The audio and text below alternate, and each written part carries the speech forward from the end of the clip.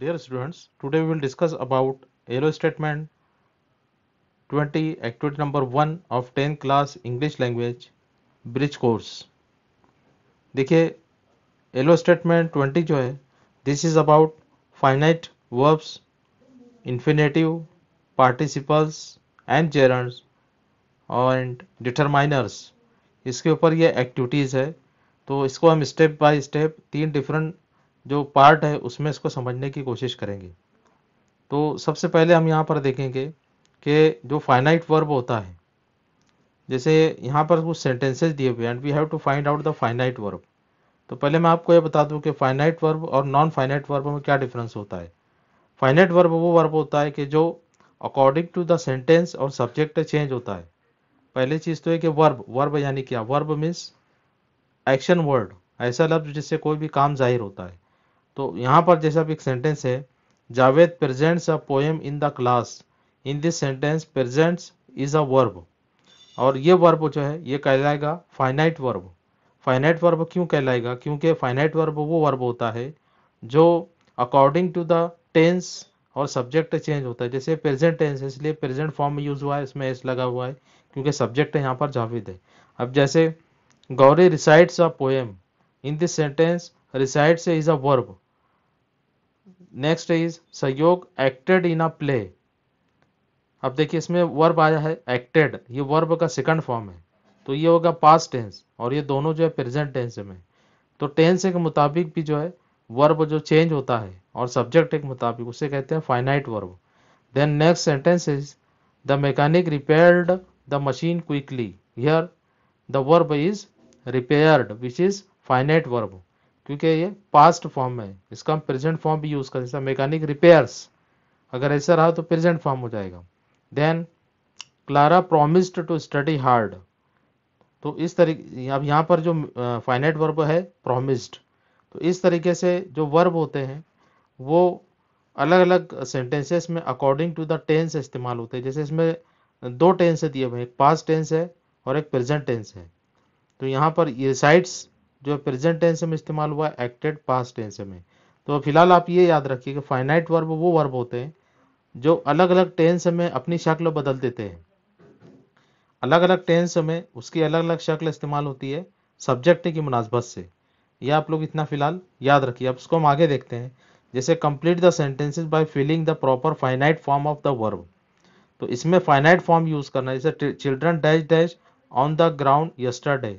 अब यहाँ पर आया प्ले, लेकिन सेंटेंस जो यस्टरडे यानी गुजरा हुआ कल है, तो इसका मतलब यहाँ पर वो एक्शन आएगा जो गुजर चुका है यानी पास्ट में। तो प्ले यहाँ पर वर्ब का फर्स्ट फॉर्म है, तो इसको हम लिखेंगे प्लेड, वर्ब का सेकंड फॉर्म यूज होगा। तो सेंटेंस बनेगा children played on the ground yesterday, या चिल्ड्रन वेयर प्लेइंग भी हम कह सकते हैं, children where playing on the ground yesterday, इस तरीके से।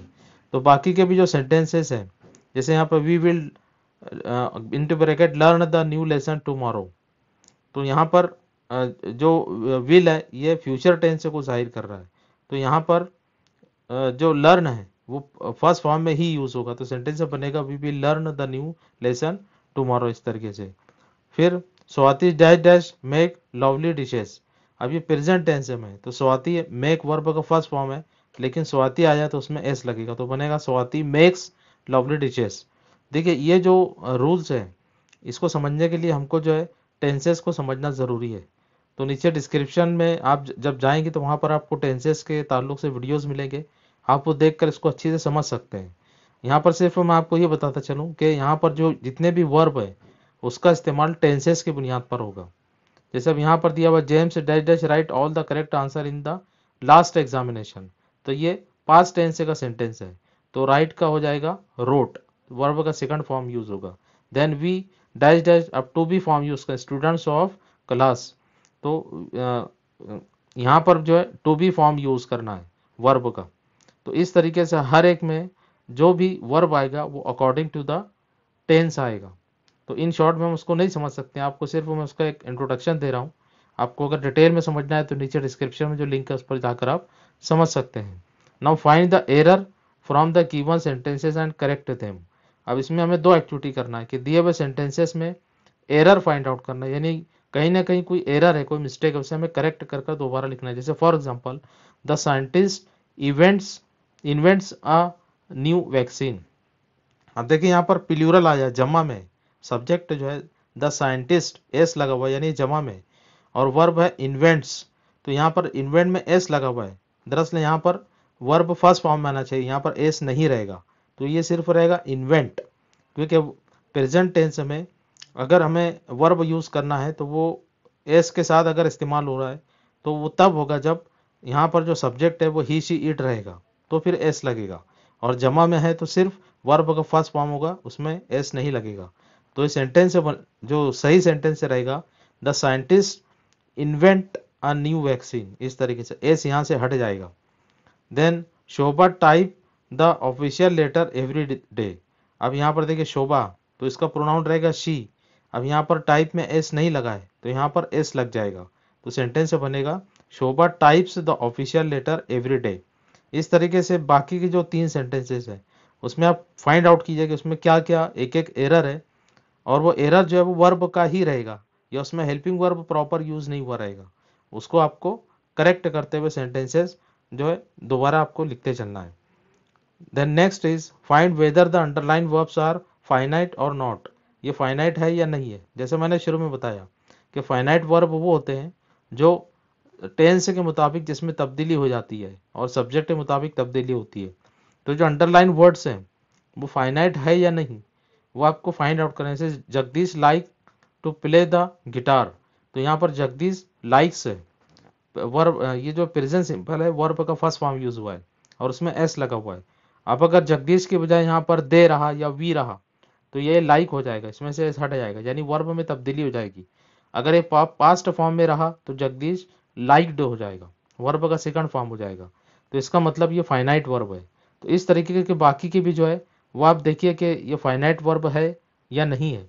तो आप इस सेंटेंस से लिखिए और उसके आगे ब्रैकेट में लिखिए कि फाइनाइट है या नहीं है। Then next is find out the verb from the sentence and identify the tense. अब इसमें पहले हमको वर्ब फाइंड आउट करना है और साथ ही साथ उसका टेंस भी लिखना है। जैसे सुधा वांट्स अ न्यू बैग। अब देखिए यहाँ पर जो वर्ब है वो है वांट्स और ये फर्स्ट फॉर्म है इसलिए रहेगा प्रेजेंट टेंस। तो बाकी के भी आप देखिए, अब अगर वर्ब सेकंड फॉर्म में है तो वो रहेगा पास्ट टेंस। जैसे देखिए सेकंड आपको बताता चलूं, Atul Atul decorated the party hall. अब इसमें वर्ब क्या है, एक्शन वर्ड है जिसको हम कहते हैं जिससे काम जाहिर हो रहा है, वो है डेकोरेटेड, तो ये वर्ब का सेकंड फॉर्म है, तो ये हो जाएगा पास्ट टेंस। तो जहां पर फर्स्ट फॉर्म है वहां लिखिए प्रेजेंट टेंस, जहां सेकंड फॉर्म है उसको आप लिखेंगे पास्ट टेंस। इस तरीके से बाकी की जो 3 सेंटेंसेस है उसका वर्ब फॉर्म आपको तलाश करना है और फिर लिखना है कि वो टेंस कौन सा है, पास्ट टेंस है या प्रेजेंट टेंस है। Then next activity, find the verb from the given sentences and change it as per the form given in the next sentence. जैसे आई वॉच अ मूवी। अब इसमें देखिए वर्ब क्या है, वो है वॉच। अब इसको दूसरे सेंटेंस में यूज करना है जिसमें दिया हुआ Smita dash dash a movie. अब इसको प्रेजेंट टेंस में लिखना है, तो यहाँ पर वॉच आया है, आई के साथ वॉच इस्तेमाल हुआ है, तो यहाँ पर भी वॉच इस्तेमाल होगा लेकिन उसमें ई एस लग जाएगा। तो सेंटेंस से बनेगा Smita watches a movie, present tense में। दूसरा सेंटेंस जो है the director holds a meeting. अब इसमें वर्ब क्या है पहले हम ये देखेंगे, तो वर्ब है होल्ड्स, तो इसका पास्ट फॉर्म यूज करना है आपको यहाँ पर, तो इसको पास्ट फॉर्म यूज कर दोबारा लिखिए। तो इस तरीके के बाकी के भी जो तीन चार एक्टिविटीज है वो आप कंप्लीट कीजिए, जिसमें आपको उसका वर्ब फॉर्म जो भी टेंस है उसके मुताबिक लिखकर उसे कंप्लीट करना है। अब देखिए यहाँ पर एक दिया हुआ है we where making paper boat. अब यहाँ पर नंबर लिखना है, जैसे वी के साथ वेयर आया है तो ही के साथ क्या आएगा, है ना। पास्ट टेंस में जमा के साथ वेयर इस्तेमाल होता है और वाहिद के साथ इस्तेमाल होता है वाज, तो यहाँ पर इस्तेमाल होगा वाज। सेंटेंस से बनेगा he was making paper boat. तो बाकी के जो 3 है वो आप इस तरीके से उसको हल कीजिए। तो ये थी activity number 2, activity number 1 of yellow statement 20। अब देखिए हम देखते हैं एलो स्टेटमेंट 20 की activity number 2 of 10th class. देखिए इसमें ये जो एक्टिविटी है this is about non finite verb. इससे पहले हमने फाइनाइट वर्ब देखा था, इसमें नॉन फाइनाइट वर्ब क्या होता है वो हम देखेंगे, और दूसरा कि what is the difference between finite and non finite verb, ये इसमें बताया गया है। Then use the correct form of non finite verb in the sentences, ये इसमें एक्टिविटी दी हुई है। तो यहाँ पर कुछ sentences, the kids played under the running water, the kids are playing under the running water, Vedanta pledge under the running water. तब यहाँ पर हर एक में देखिए मेन वर्ब क्या है, प्ले, और उसके बाद एक और वर्ब यहाँ पर हमको नजर आ रहा है रन, जिसमें आईएनजी लगा हुआ है। The running water, running water, running water, इस तरीके से दिया हुआ है। अब देखिए इसको ध्यान में रखते हुए हम आगे देखते हैं कि फाइनाइट वर्ब क्या होता है, नॉन फाइनाइट वर्ब क्या होता है। तो finite verb which you find they change as per the person and the tense. इससे पहले की एक्टिविटी मैंने आपको बताया है कि जो फाइनाइट वर्ब होता है वो सब्जेक्ट और टेंस के मुताबिक चेंज हो जाता है। Does running also change as per the person and the tense. तो यहाँ पर देखिए ये जो रनिंग आया है, अब sentence the kids played under the running water, हर एक में रनिंग इस्तेमाल हुआ है। तो क्या ये यहाँ पर चेंज हो रहा है? चेंज कहाँ पर हो रहा है? जैसे यहाँ पर हुआ प्लेड, प्लेइंग, प्लेज, तीनों अलग फॉर्म में वर्ब इस्तेमाल हुए हैं। इसमें एडी लगा हुआ है, इसमें आईएनजी लगा हुआ है, और इसमें एस लगा हुआ है वर्ब के फर्स्ट फॉर्म में, और अलग अलग टेंस है। ये जो है पास्ट टेंस का सेंटेंस है, ये प्रेजेंट कंटिन्यूअस है, और तीसरा जो है वो प्रेजेंट सिंपल टेंस है। लेकिन रनिंग वाटर जो है, इसमें रनिंग तीनों में एक जैसा है, इसमें कोई तब्दीली भी है क्या? कोई भी चेंज नहीं हुआ है, इसमें चेंज हो रहा है। तो ये जो वर्ब है प्ले, यहाँ पर जो वर्ब इस्तेमाल हुआ है इसको हम कहेंगे फाइनाइट वर्ब, और चूंकि इसमें कोई तब्दीली नहीं हो रही है इसे कहेंगे नॉन फाइनाइट वर्ब। यानी ऐसा वर्ब का फॉर्म कि जिसमें चाहे कोई भी टेंस हो, कोई भी सेंटेंस हो, उसमें कोई तब्दीली नहीं होती है, कोई चेंज नहीं होता है, उसे कहते हैं नॉन फाइनाइट वर्ब। और जिसमें चेंज होता है उसको कहते हैं फाइनाइट वर्ब। ये आप याद रखिए। वही चीज यहाँ पर बताने की कोशिश की गई है। The verb which do not change as per the person और the tense of the numbers are called non finite verb, जिसमें कोई चेंजेस नहीं होते। अब उसकी कुछ एग्जाम्पल यहाँ दी हुई है। That sleeping cat is mine, यानी वो सोती हुई कैट जो वो मेरी है। Running is a good exercise, दौड़ना एक अच्छी वर्जिश है। Uma went to Mumbai to find a job, Uma job पाने के लिए मुंबई गई। तो यहाँ पर देखिए आईएनजी फॉर्म में यहाँ पर टू लगा हुआ है। Look at the underline verb in this sentences, they were function as the main verb in any sentence, है ना, ये मेन वर्ब के तौर पर यहाँ पर काम कर सकते हैं। In the first example sleeping describe the word cat. अब पहला सेंटेंस जो है दैट स्लीपिंग कैट, ये किसके बारे में इस्तेमाल हुआ है? कैट के बारे में, कि वो सोती हुई बिल्ली मेरी है। तो ये स्लीपिंग वर्ड किसको डिस्क्राइब कर रहा है? कैट को। तो यहाँ वही बताया गया है कि स्लीपिंग जो डिस्क्राइब कर रहा है the word cat, here it functions as the adjective, इसका मतलब वो एडजेक्टिव है। It is called as participle. तो इसको क्या कहते हैं? स्लीपिंग कैट जब हम कहते हैं तो स्लीपिंग यहाँ पर हो जाएगा participle. In the second sentence running works as a noun, यहाँ पर जो है रनिंग ये नाउन का किरदार अदा कर रहा है। नाउन यानी कोई भी नाम, तो नाउन का किरदार अदा कर रहा है। It works as the subject, it is called as gerund. तो इसको क्या कहते हैं? इसको जेरन कहते हैं, जिसमें आईएनजी लगा हुआ है। इसको जेरन फॉर्म ऑफ वर्ब कहेंगे। In the second sentence running works as a noun, it works as the subject, it is called a gerund, है ना, इसको हम जेरन कहेंगे। In the third example the verb find is presented by two, it is called as infinitive. अब देखिए इसमें to के साथ इस्तेमाल हुआ है, तो जब टू के साथ इस्तेमाल हुआ इसको हम कहेंगे इन्फिनेटिव। आईएनजी फॉर्म के साथ इस्तेमाल हुआ है, इसको कहेंगे gerund form. Some infinitives can work without to, कुछ अभी यहाँ पर टू आया है, जैसे to come, to go, to right, यहाँ पर है टू फाइंड, तो इसको इन्फिनेटिव कहेंगे। लेकिन कुछ ऐसे वर्ब होते हैं जो विदाउट टू भी इस्तेमाल होते हैं, they are called as bear infinitives, इनको बेयर इन्फिनेटिव्स कहते हैं। जैसे for example she made me cry, है ना, उसने मुझे रुला दिया। तो यहाँ पर क्राई जो है ये इन्फिनेटिव फॉर्म ऑफ वर्ब है, हालांकि उसमें टू इस्तेमाल नहीं हुआ है। Then I heard him Singh a lovely song, I heard him, मैंने उसे सुना, सिंग अ लवली सॉन्ग, एक खूबसूरत गीत गाते हुए। तो यहाँ पर सिंग जो है वो as a infinitive form of verb इस्तेमाल हो, लेकिन इसको हम कहेंगे बेयर इन्फिनेटिव, क्योंकि इसमें टू इस्तेमाल नहीं हुआ है। Here cry and Singh are, ये दोनों क्या है? ये इन्फिनेटिव फॉर्म है। तो आप याद रखिए नॉन फाइनाइट वर्ब क्या होता है, फाइनाइट क्या होता है, participle, gerund, infinitive and bear infinitive. इसको आप राइट डाउन कीजिए और उसको उसके एग्जाम्पल भी लिखिए ताकि आपको याद रहे। Now find non finite verb from this sentences. अब इसमें नीचे देखिए 5 सेंटेंसेस दिए हुए हैं और उसमें जो नॉन फाइनाइट वर्ब है वो आपको फाइंड आउट करना है इन पांचों सेंटेंसेस में। ये एक्टिविटी आपको करनी है, सेंटेंस लिखना है और उसके सामने नॉन फाइनाइट वर्ब लिखना है। Find verb from this sentences, state whether they are finite और नॉन फाइनाइट। अब इसमें आपको क्या करना है, 5 सेंटेंसेस दिए हुए हैं। सबसे पहले उसमें आपको ये देखना है कि उसमें वर्ब क्या है और फिर उसके आगे लिखना है कि वो फाइनाइट है या नॉन फाइनाइट है। जैसे दिया हुआ the sky was filled with shining stars, तो इसमें वर्ब क्या है वो पहले आप फाइंड आउट करो और उसके सामने लिखो कि वो फाइनाइट है या नॉन फाइनाइट है। वो आपको उसके सामने लिखना है। फाइनाइट यानी, फिर एक बार आपको बता दूं कि जो टेंस के मुताबिक, सब्जेक्ट के मुताबिक चेंज हो जाता है। नॉन फाइनाइट जिसमें कोई तब्दीली नहीं होती है, ऐसा वर्ब, तो वो आप राइट डाउन कीजिए। उसके बाद fill in the blanks with N appropriate participle. अब देखिए इसमें पार्टिसिपल क्या होता है, जैसे प्रेजेंट पास्ट पार्टिसिपल जो होता है, तो पार्टिसिपल वर्ब का फॉर्म होता है। जैसे यहाँ पर देखिए we entered a remote village dash dash the main road. अब यहाँ पर लेफ्ट और लीविंग इस्तेमाल हुआ है, तो लीव का पास्ट है लेफ्ट, लीव यानी छोड़ देना, उसका पास्ट है लेफ्ट, और यहाँ पर लिविंग आईएनजी फॉर्म के साथ इस्तेमाल हुआ है। तो यहाँ पर लेफ्ट आएगा या लिविंग आएगा, वो दोनों में से कोई एक आपको लिखना है। इसी तरीके से हर एक के सामने ब्रैकेट में दो दो वर्ब दिए हुए। So you have to find out कि विच verb will be used in the blank, खाली जगह में कौन सा सही वर्ब जो यूज होगा दोनों में से, वो आप यहाँ पर यूज कीजिए और सेंटेंस को कंप्लीट कर कर लिखिए।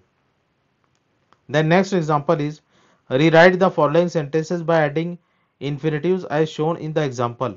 जैसे यहाँ पर दिया हुआ है लता like living a healthy life, तो इसको किस तरीके से बताया गया है, लता likes to live a healthy life.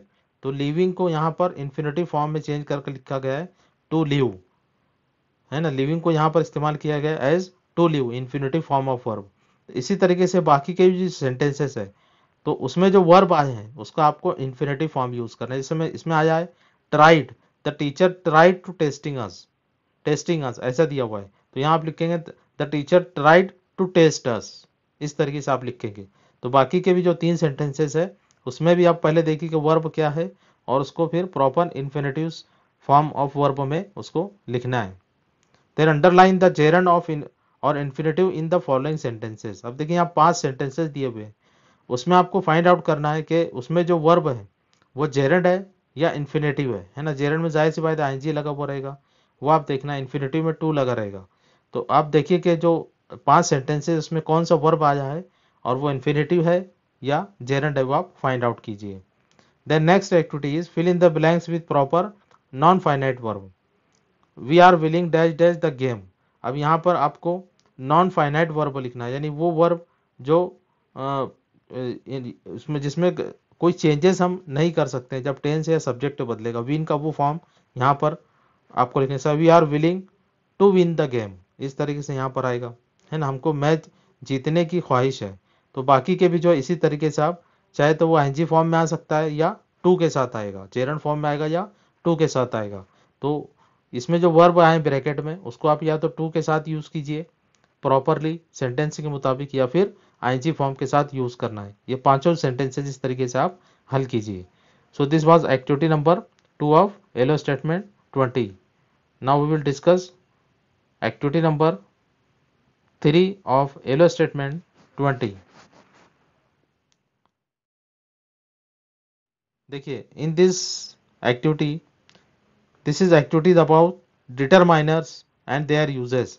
जो डिटरमाइनर्स होते हैं उसका वो कौन कौन से होते हैं और उसका इस्तेमाल क्या होता है। तो पहले हम ये समझेंगे डिटरमाइनर क्या होते हैं।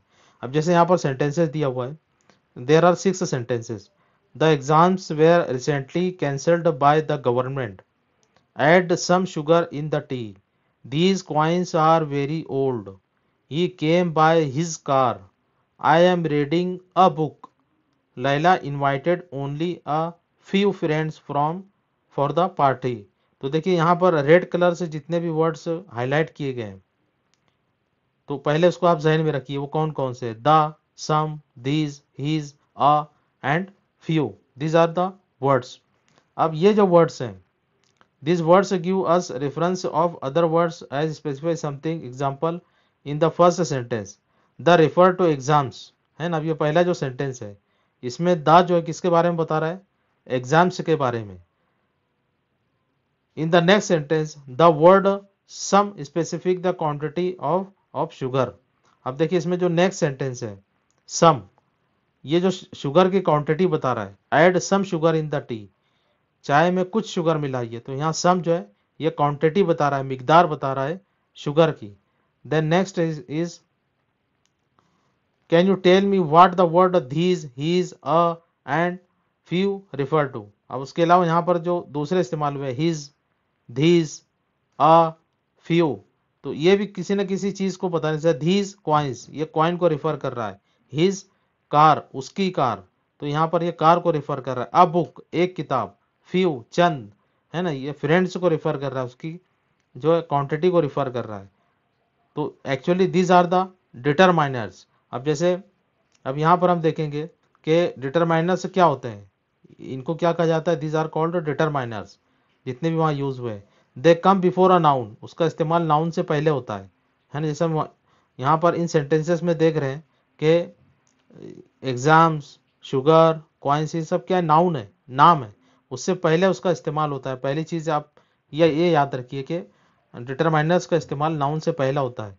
दे come before a known as per their function, they are classified into 4 types, उनकी 4 टाइप है। Let's see the example.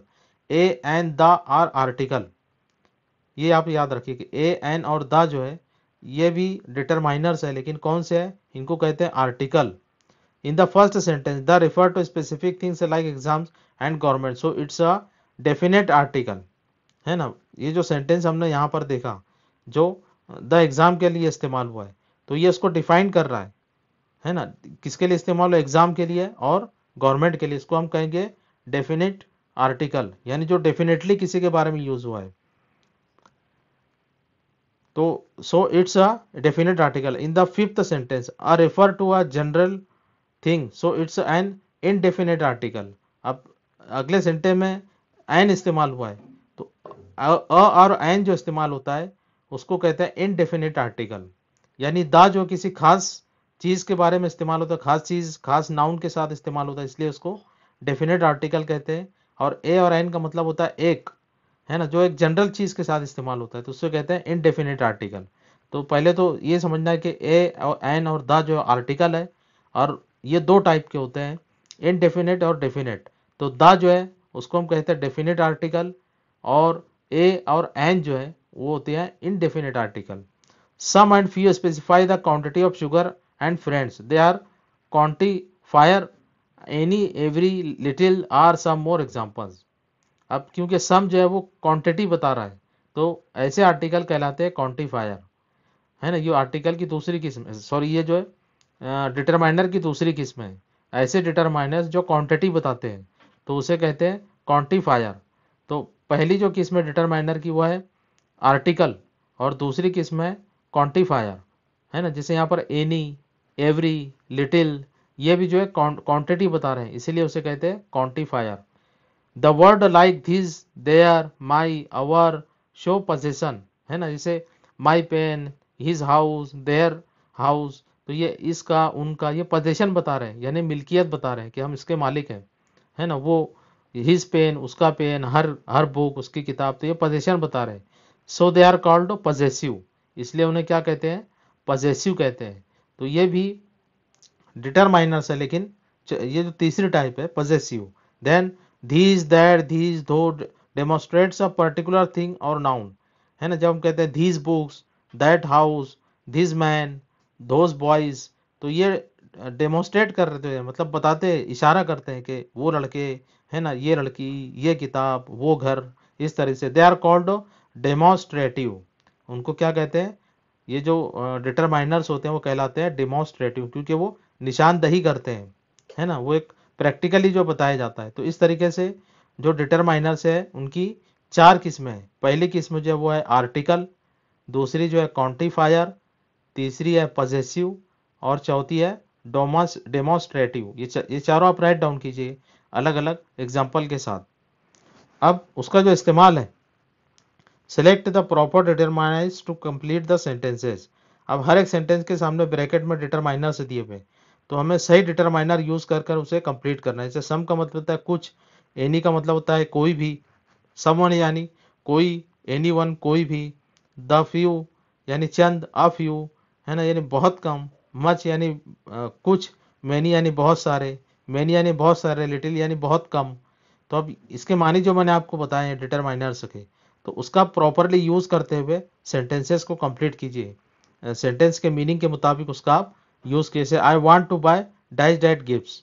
अब यहाँ पर एनी और सम आया है ना, तो यहाँ पर हम क्या इस्तेमाल करेंगे, जाहिर सी बात इस्तेमाल होगा सम गिफ्ट्स। तो इस तरीके से बाकी के भी सेंटेंसेस आप कंप्लीट कीजिए। Then next is complete the sentence by filling the correct determiners. तो यहाँ पर ब्रैकेट में कुछ डिटरमाइनर्स दिए हुए हैं, तो इन डिटरमाइनर का यूज करते हुए आपको इन सेंटेंसेस को कंप्लीट करना है। आपको देखना है कि कौन से सेंटेंस में कौन सा डिटरमाइन सही तरीके से हम यूज कर सकते हैं। तो पूरे सेंटेंसेस आप राइट डाउन कीजिए और नीचे जो डिटरमाइनर्स दिए हुए हैं उससे उसको फिलअप कीजिए। देन लास्ट एक्टिविटी इज, इसमें एक टेबल बना हुआ है जिसमें डेमोन्स्ट्रेटिव, क्वांटिफायर, आर्टिकल और पजेसिव। तो यहाँ पर आपको लिखना है कि कौन सा डेमोन्स्ट्रेटिव है, कौन सा क्वांटिफायर है, कौन सा आर्टिकल है और कौन सा पजेसिव है इनमें से। यानी यहाँ पर आपको कॉलम सही तरीके से मैच करना भी। इसी सेशन में मैंने आपको समझाया है कि जो डिटरमाइनर जो 4 टाइप के होते हैं, वो टाइप्स यहाँ पर दी हुई है और उसके एग्जाम्पल दी हुई है। तो आप यहाँ पर जो टाइप्स दी हुई है उसके सामने उसकी एग्जाम्पल्स राइट डाउन कीजिए। तो देखिए ये एक्टिविटी बहुत इंपॉर्टेंट एक्टिविटी थी विच वॉज अबाउट डिटरमाइनर्स, और ग्रामर का बहुत बेसिक है। इसको आप अच्छी तरीके से समझिए और उसको अपनी कॉपी में नोट डाउन भी कीजिए। So this was last activity of bridge course. 10th class के जितने भी ब्रिज कोर्सेज हैं उसकी ये लास्ट एक्टिविटी थी। मैंने तमाम एक्टिविटीज़ आपको अच्छी तरीके से समझाने की कोशिश की है। होप कि आपने उसको समझा भी होगा, आपने उसको लिखा भी होगा। और ये तमाम चीज़ें तो इंग्लिश लैंग्वेज लर्निंग के लिए बहुत इंपॉर्टेंट है, बेसिक है। आप उसको समझने के साथ उसको याद भी रखिए ताकि आने वाले एक्टिविटीज़ में आप उसका इस्तेमाल कर सकें और वो यकीनन आपके लिए बेनिफिशियल रहेगी, कारआमद रहेगी। तो यहाँ तक हमारा ये जो जर्नी था ब्रिज कोर्स का, अब यहाँ आकर ये ख़त्म होता है। आपको आने वाले जो आपका एजुकेशन का जो कैरियर है उसके लिए आपको बेस्ट ऑफ लक। और साथ ही साथ अब 2 टेस्ट आपने कंप्लीट किए हैं। Now complete the third test of bridge course. ये तीसरा टेस्ट है जो आप कंप्लीट कीजिए and best of luck for your study. Now we will meet in the next sessions with different topics. Till then, goodbye.